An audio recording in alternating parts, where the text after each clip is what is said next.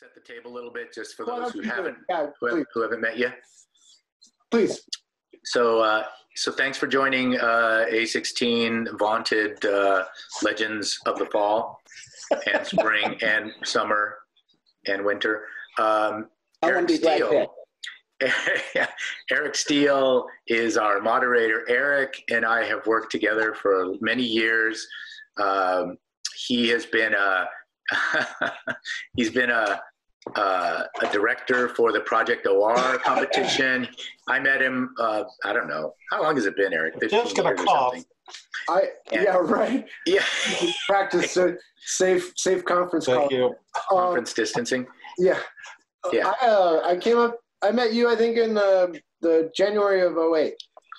Something like that. And so he helped me put together the Project OR design competition. He's at that time was writing a lot for the OR Daily and other magazines around the supply chain and sustainability in the supply chain, and different companies doing fibers and fabrics and different ways of helping to create more sustainable outdoor products. So we became famous friends, and we'd skied together a few times, and then fast forward to now, we're working on a few different projects together, and this isn't one of them. This is actually Eric's project called Steel Wheels, where he interviews people from different aspects around the outdoor industry, covering a broad range of topics. And so he had this idea, hey, Kenji, what if you got some of your friends together from A16 and had a conversation, just swapping stories and talking about how it happened that we got there, and what happened when we did get there, and what happened after that. So what I didn't ask Eric was, where are we on the ratings level? PG, R. What is the other one? Mature audiences only. It's a wise idea to ingest disinfectant. I think we could. If you start giving out medical advice, I'm in trouble. Start slandering other people, yeah, it's a little bit an issue. But beyond that, no, you just do whatever you want. All right. Well, that's all in the art of the edit. So that's Eric's situation. Do whatever we want. Yeah. Jeff just got a big old green light. My channel's not yet being monetized, so there's no penalty. So no percentage. So anyway, we thought we'd just limits to say that the virus was actually launched to bankrupt A16. Was that like out of bounds? Well, now that's relevant. Right? It may have, but they missed because the virus came after the closing. So it was Beat him to the punch. Right. Not that we know. Right. You're right. Good point, Ron. All right. So for the rest of this, I'm just going to stay out of the way. Thanks, guys. And if I have to jump in, I will, but otherwise. Do you want to just start with, like, who the hell we are? Yeah. And also origin of A16 would be not a bad idea either. Well, I think that goes to John. But I think first we have to all share our pronouns. Okay? What's a pronoun? I was looking at Jeff. This is fun. We're like the Brady Bunch of A16, Here's a story of a goofy Dodger fan. I think I would like to be with Marcia. Do you want to be Marcia? No, I don't want to be with Marcia. No. Hey, look who I found. No. Get over here. This is one of my A16. There she is. One of the great stories. Speaking of Marcia. Marcia. Got her own.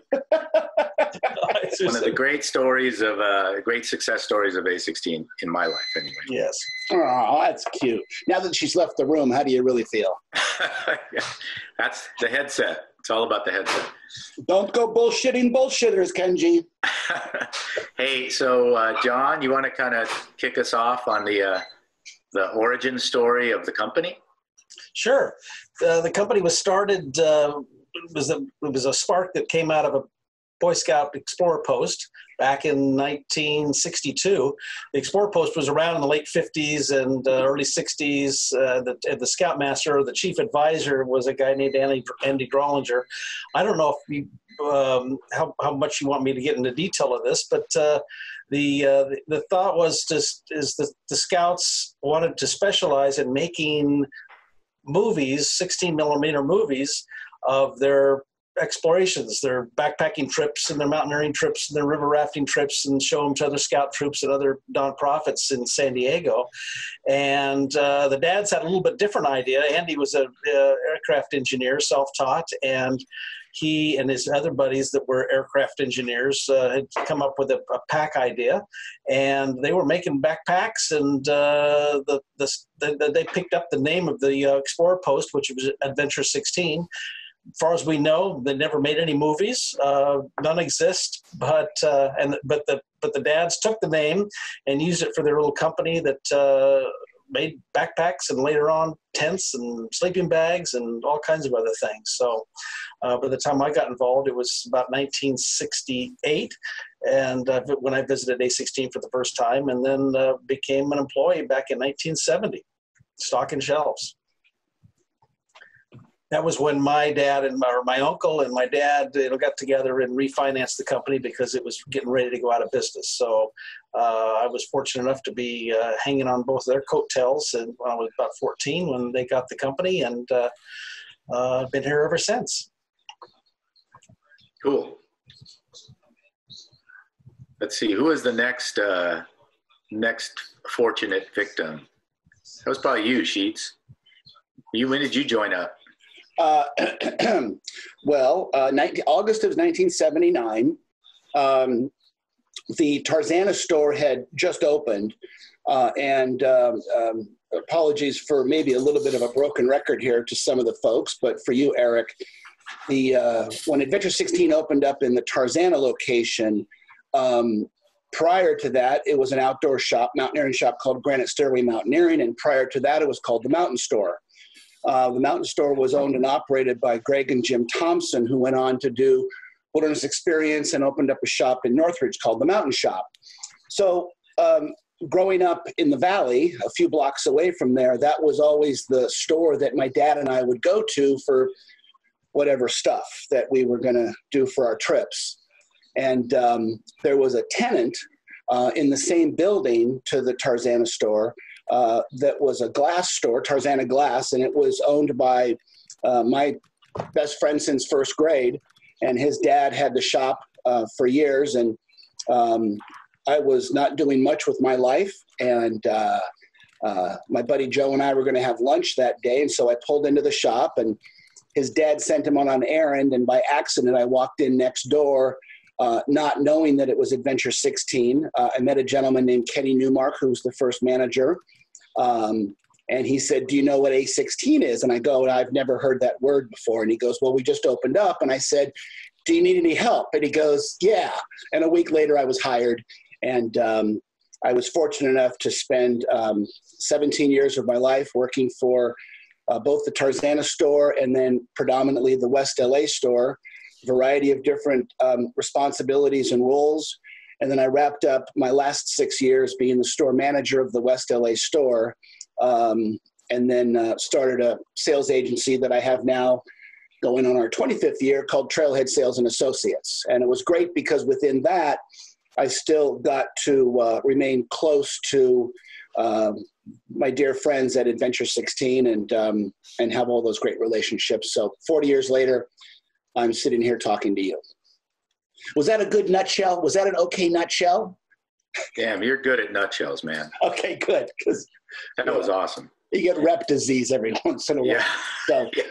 So that's it in a concise package. Yeah, nicely done. Nice package. Yeah, I'll go next just because we're going chronologically in our A16 calendar life.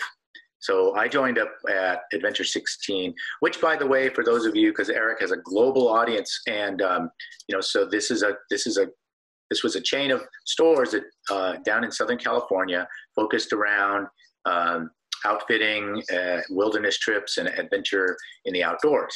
And so I really built around backpacking, which is how I discovered it as a scout, buying my first pair of hiking boots at the A16 in West LA.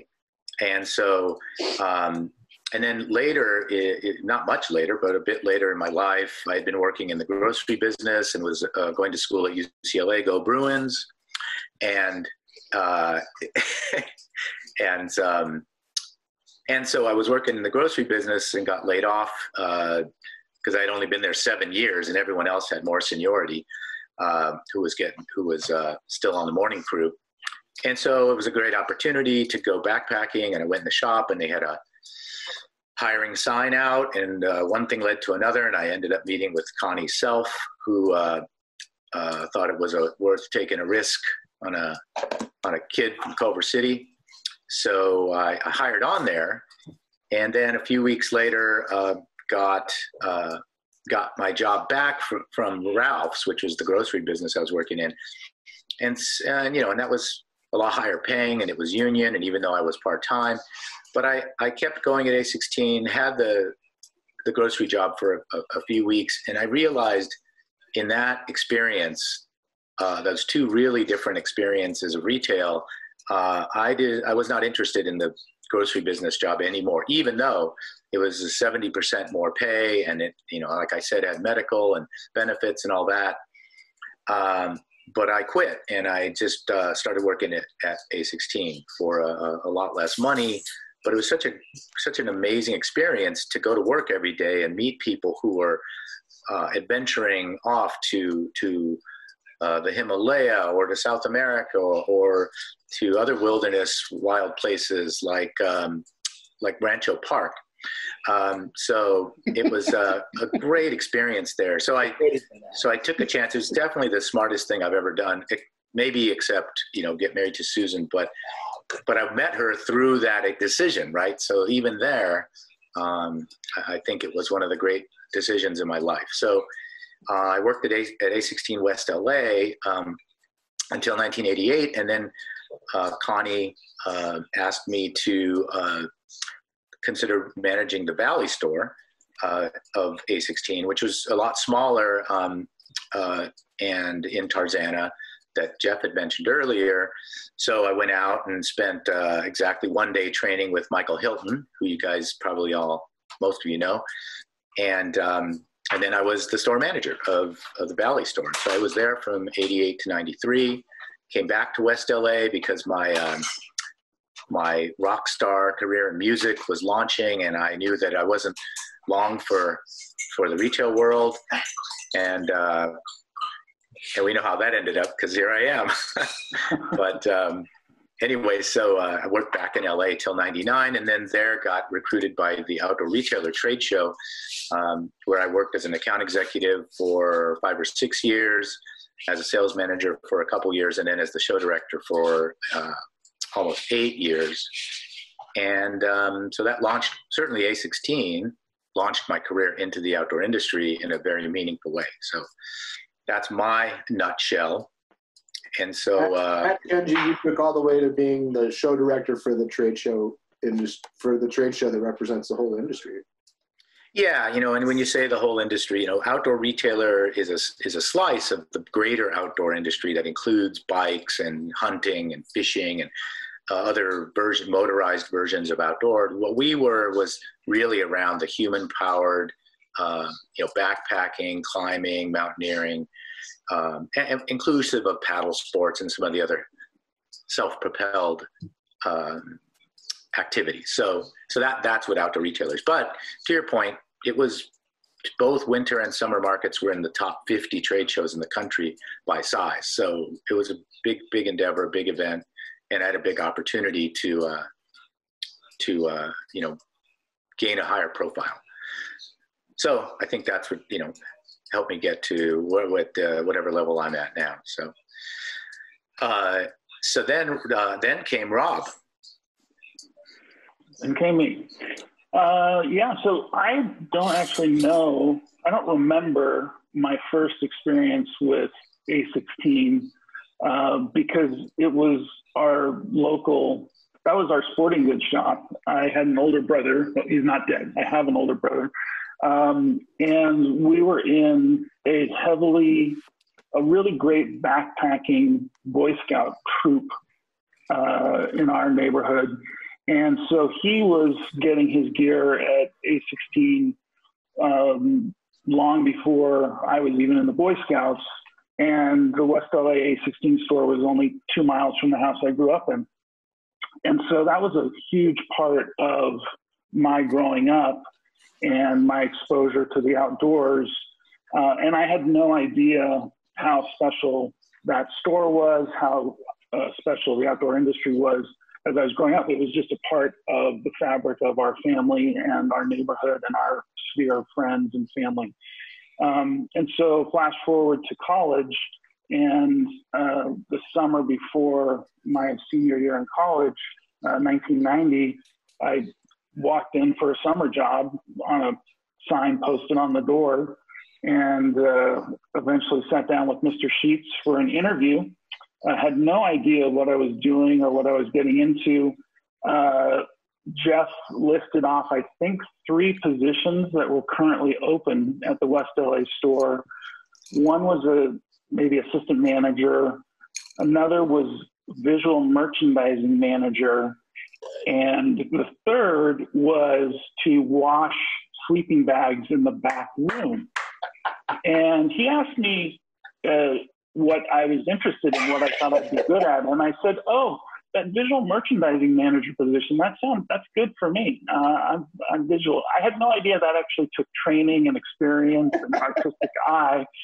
And Jeff quickly said, I'm really thinking washing sleeping bags would be a better idea for you. So thus started my illustrious career at A16 in August of 1990, I think. One of the worst heat waves I can remember. So if you can picture a giant industrial dryer in an uninsulated, unair-conditioned back warehouse of a retail shop when it's 112 degrees. That was my introduction to being on the inside of the outdoor industry. And loved it so much in spite of that first experience that I actually decided to put off college. I wanted to stay and keep working there. I had kind of a semester I could play with. That ultimately didn't work out. My parents quickly told me to go back and finish my degree. But 4 months later, I was back on the doorstep of A16 and transitioned onto the floor and worked my way up through the ranks. And, from there went on to management positions, worked with Kenji at the Tarzana store, and then came back to the West LA store after Jeff left, and then went on to work with John D across all the retail stores throughout the whole chain, and ultimately left in 2002, I think. So I'm of the group here, I think I'm the furthest removed from the outdoor industry. I went on to another area of passion and have been developing that over the last 15 plus years. But as Jeff mentioned, had such an amazing positive experience with A16 that the friendships and my experiences there, have shaped me just as much or more than somebody's college experience does. A16 was huge, and those friendships and relationships still remain huge to me today, which, I think kind of my final comment on how I transitioned from A16 into the real world is similar to other folks who went on from A16, whether in the outdoor industry or outside, and that in how it shaped us. And I know that the successes I've had since leaving A16 in a completely different field, were huge in terms of the impact that A16 had on my customer service skills, the quality of work that I wanted to produce, how to build relationships, all those sorts of things, even down to, and this will make John be happy, just managing a P&L. all of those factors. I was exposed to so much when I worked at Adventure 16 that it really built a lot for me for the rest of my career. So I have A16 to thank for everything from summiting mountains in the high Sierras to reaching some of the peaks in my career, not to mention the friendships, which are the most important to me today. That's my story. That was eloquent. Story. Nice. Well, there was one other person we wanted to have on the call, right, Jerry? And I texted him relentlessly in the past few minutes, and I haven't been able to hail him. So in lieu of having the Jer Dog on, yeah, that's Jerry. But I actually would, what I'll do is I'll just do a quick intro as Jerry. So, hey, everybody, I'm Jerry. I got hired A16 from New Orleans. Still in New Orleans. And here's how I got hired. I sent my resume in with a photo and to the attention management Adventure 16, and they fell for it. And so then after that, I came out and worked in LA, and then I got to work in San Diego as a manager, and I'm a knucklehead with a couple of the other guys. So that's me. And that's what you get. And that's what you get, Jerry, for not making the call. But may I also add that he has another noteworthy accomplishment, and of the four of us, and Eric, I can't speak for you, sorry, but of the four of us sitting here, we're still married to our wives after these 70, 80 years. So is Jerry. And to Jerry's credit, when he met Suzanne at Mardi Gras on one night, the next day they got married, and they're still married. And I think that's, for the Jer Dog, that's quite a roll of the dice, I guess. Man, that's a hats off point right there. Yeah. And so, I mean, that's a good segue into kind of the stories, the war stories, or some of our best memories, well, in a limited time here, about how we got there and what happened there at Adventure 16 over the years. So, I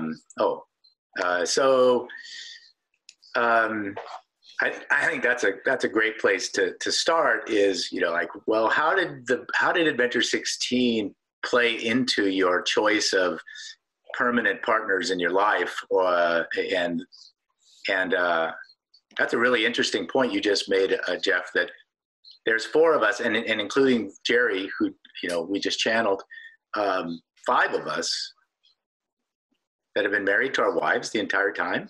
Well, I mean, from meeting to now, not without. That's pretty. I would think that's Kenji, the day's yet young. Yeah. It's only 12:30. Not only did I get married and meet my wife, my future wife, at Adventure 16, but I met the pastor who married my wife and I through Adventure 16. And I think we might be the last of the Mohicans when it comes to who's still married that Jeff O'Keefe married. So, not a great track record. Yeah, well, I don't know. Like, what is a track record for a pastor or a, Should be none of them are hitting 100% these days, I don't think. I am. You're a pastor? Yeah. And you've married people? Yes. 3 out of 3 so far. So. Oh, awesome. Can I make a little announcement too? It's all less than the 7-year itch. It's It's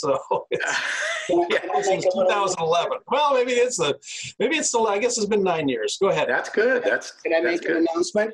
Because I too am now known as Reverend Jeffrey Sheets. Oh, for the love of God! I'm going to start Get it? The love of God. And for the love of God, dun. God be with you all. That's my church. I know, it's my church too. Awesome. Well, so then there's still a chance that more A16 legacy will continue. This ain't gonna go well. May I share the story of how I met Sandra then? Please. Can I do that? Absolutely. So Mick starts the Wilderness Outings program in San Diego with Gray Standard, and they're doing backpacking trips. And Monier was up in West LA, he did one summer, and then I picked it up after that, and we would teach and lead beginning backpacking. There were other courses too. So I'm at the front of the West LA store, standing there with Stephen Myers, at the time the president, who taught me a lot. And we were at the front of the store, and he was probably yelling at me.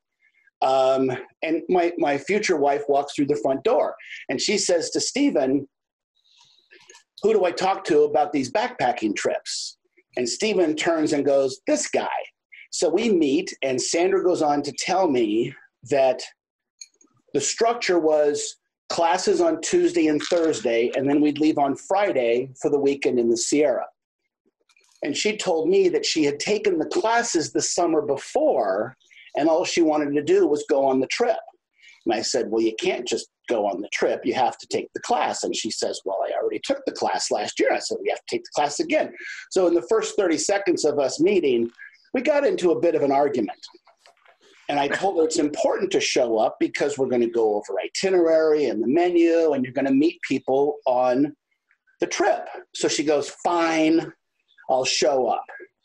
So when we would have the class and everybody is sitting around, I don't know, 12 or 14 people, we would go around the room and introduce yourself and share with the group why you're there. Why do you want to take this trip? So people are like, "Well, I want to get back into backpacking, da da da da." It gets to Sandra, and she says, "Well, I'm here because Jeff's making me be here." And I learned on the weekend trip that from her saying that, everybody in the class thought we were already going out. But that weekend, I fell in love with her more than she fell in love with me, but we had a lovely connection.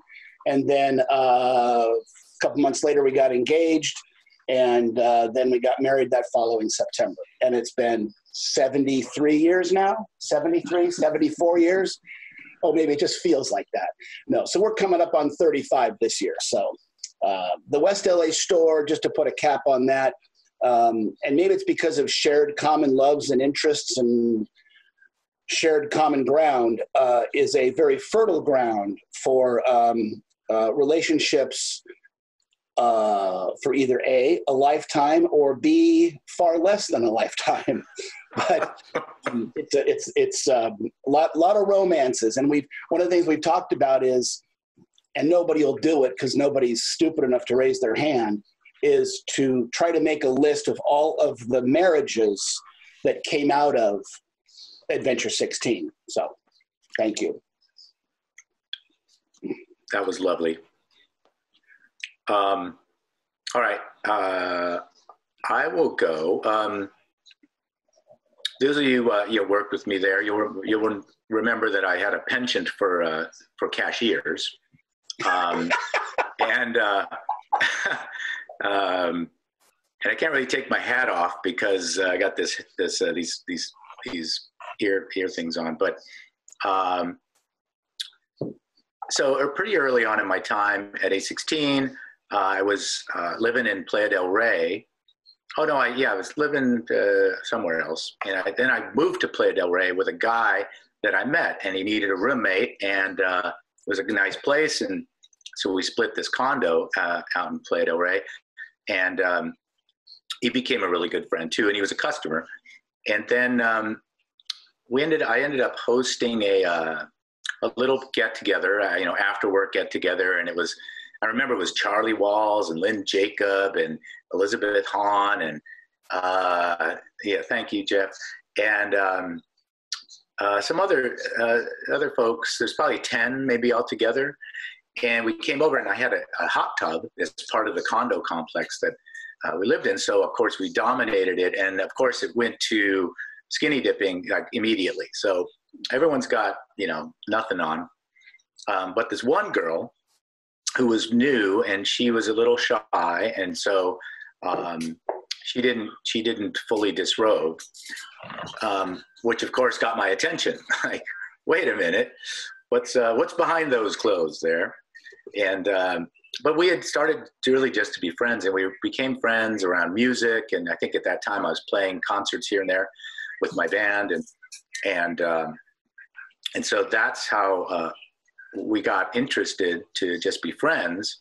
And then it's really kind of a slow process. I think historically I had been more of a fast, like let's get into this relationship right away thing. But with Susan, it was really different. It was more of a, a friendship that was blossoming and blooming. And then just sort of one day it dawned on me like a little bit of a brick, like, oh, well, gosh, I could probably wake up to that face like for the rest of my life. And it just slowly occurred to me that this is actually kind of a cool thing. So we moved in together, and then we lived together for like 5 years before we ever got married. So we, I'm kind of a slowpoke in that way. And so we lived in Westchester. We moved to West LA over next to the Buddhist temple, kind of near A16, and then eventually moved to Culver City, and then here. But so that's the only part of the story I wanted to share about meeting Susan is unlike most of the marriages and relationships I know were started with wilderness outings and started with the guide catching the interest of the student. And so kind of like your story, Jeff, because I think weren't you working at Montecito, We Sequoia? got engaged up at Montecito Sequoia, which was a cross-country ski lodge up in Kings Canyon. That was the winter after we had met. Right. Oh, so you had not met there, but you sealed the deal there, so to speak. Oh, we sealed the deal. Mm-hmm. Yes, we did. No, we got engaged on New Year's Eve. There's nothing naughty about it. Yes.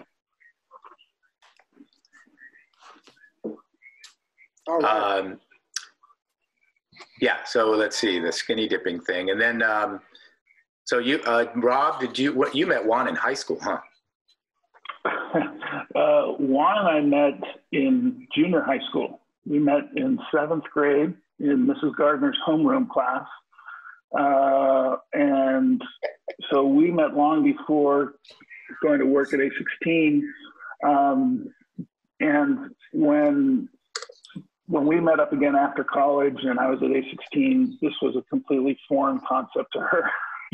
Not that she wasn't familiar with the outdoors, but she just did not understand why I was working there for $5 an hour.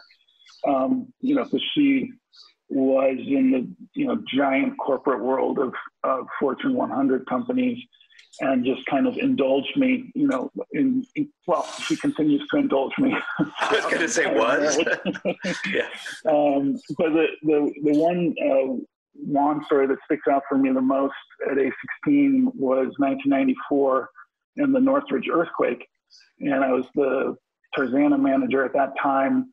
We lived up in Ventura County, just on the county line, and scrambled to get into town. I was coming into town to bring supplies to my dad, who their house in West LA had been devastated by the earthquake.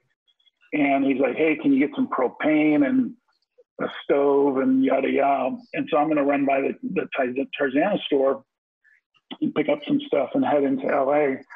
And I come over the pass on the 101 and the entire valley is on fire. It's just, I'd never seen anything like that before. The whole valley is filled with smoke. I can see flames. Juan and I are driving in, get off the Reseda exit for the store, and quite literally people are wandering in the middle of the street in their pajamas and robes. It's still very early in the morning when the sun had just come up. And like now, right?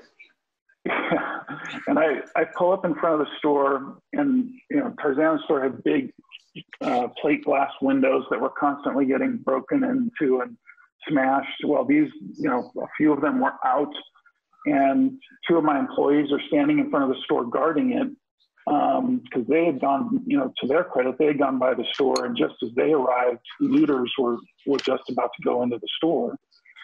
And I said to Juan, I said, here's some supplies, go take them to my parents. I need to stay here and get the store taken care of. So the next 24 hours, we're just getting everything locked down. West LA store's dealing with its mess. We're dealing with our mess. The headquarters, 4620 in San Diego, is trying to help us get what we need. but we closed down the store for at least 24 hours. And Juan's office was located in the valley at that time as well. And that was shut down. So a day later, when we opened up, because we tried to get opened up as quickly as possible because people needed gear for May 16, but we were short of employees because everybody's trying to deal with their family crises at this moment.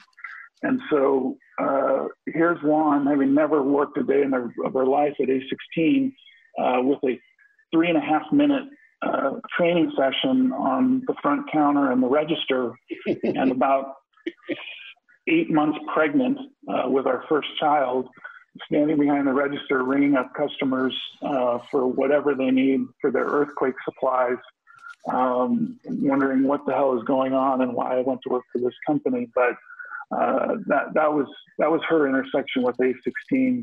The romance started when we were 12. I think she was really looking forward to drying sleeping bags in large dryers. Yeah, exactly.